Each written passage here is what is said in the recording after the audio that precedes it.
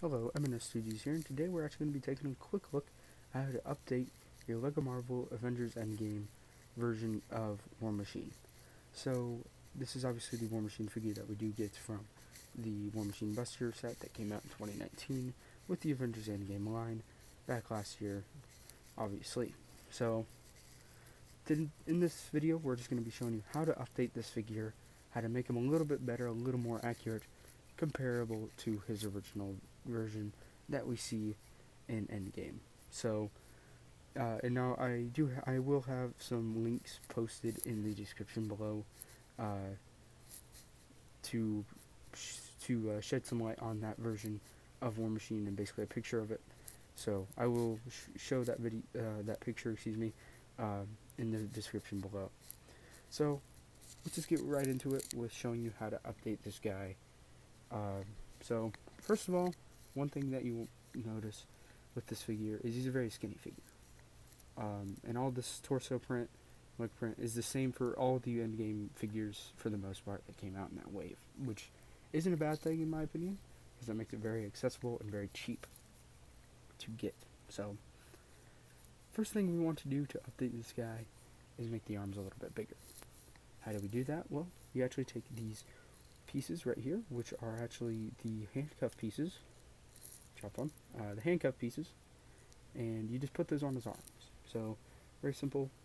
Put those right on his arms, covering up the little thing where it connects his hand, where his hand connects. So I'm going to do that on both sides to kind of bulk up his arms a little bit, make him a tiny bit more accurate. And there you go. He already looks better. Next thing you want to do is add this piece right here. Now this is actually a custom made piece that I did. This is very easy, pure Lego pieces. And there you go, 360 view of it. Very simple, very easy thing to put together. And this just takes a few pieces. So of course you have what appears to be a black lightsaber hilt with a fire extinguisher part here, black one. And this is one of those Technic pieces that goes over the axles. And then this 1x1 modified piece with a little bar on the end. And then just a couple 1x1 studs. And they don't have to be red and silver necessarily. They can be black, they can be all silver. You can decide, you can really customize that however you want. I just put the red and the silver one there, just to show that this is the team suit version of War Machine. And then this is just put on a 1x1 or a 1x2 clip piece with this clip modified piece on here. And then this is actually one of the what are they called? They're the motorcycle handle pieces, I think. Basically they're handle pieces that do come like all the way around, and then you put these two pieces together using this 1x1 tile, translucent blue, or you can make it red. I put it blue to make it a little more accurate compared to the version we see in Endgame, and then you just line those up, plug those into these pieces here. So very simple. Excuse me.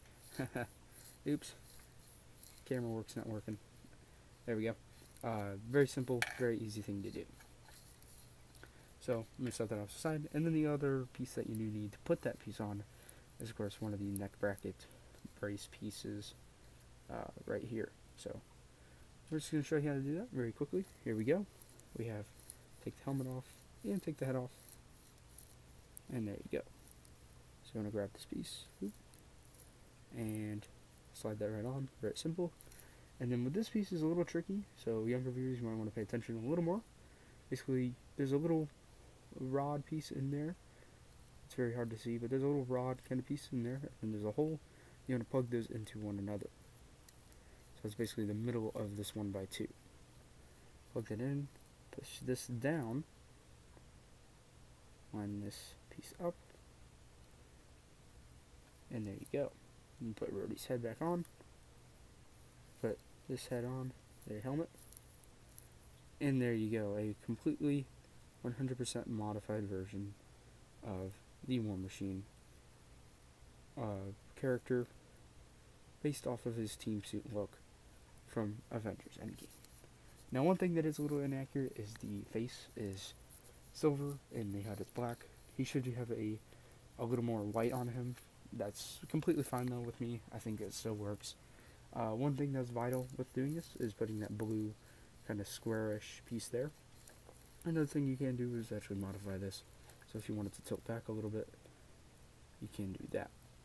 Also, another thing you can do is you can actually completely turn the turret that is on his back almost 360 degrees. Of course, his head is there, but a little, definitely over 180. So that's a nice thing, and you can modify this to go up and down or side to side. Excuse me, like this. So, and you can put it on the left side or the right. I prefer the right because I do think that is a little more accurate.